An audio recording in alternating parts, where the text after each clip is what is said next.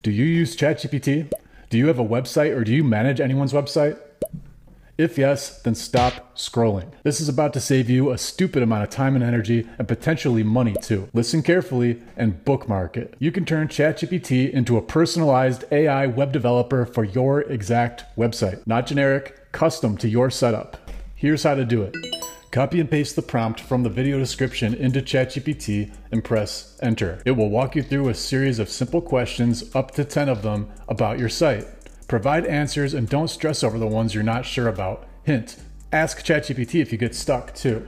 Once you're done asking questions, it will give you a full copy-paste set of custom instructions for your project. Next, click New Project on the sidebar of ChatGPT. Give it a name, like My AI Web Developer. Thanks to run the prompts.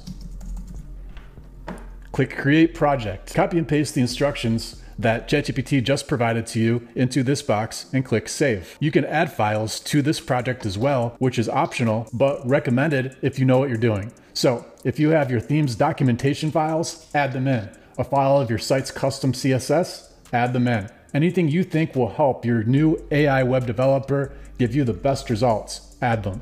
Then you're done. You can ask your new AI web developer that's custom to your site anything you want. Now ChatGPT actually understands your specific website like a real web developer would. Although it's not perfect, it's really, really impressive. For runtheprompts.com, I've used this to build a liquid glass-like header for my website in under 45 minutes. I quickly built a full prompt database that categorizes, tags, and sorts all of the prompts from my site into one page.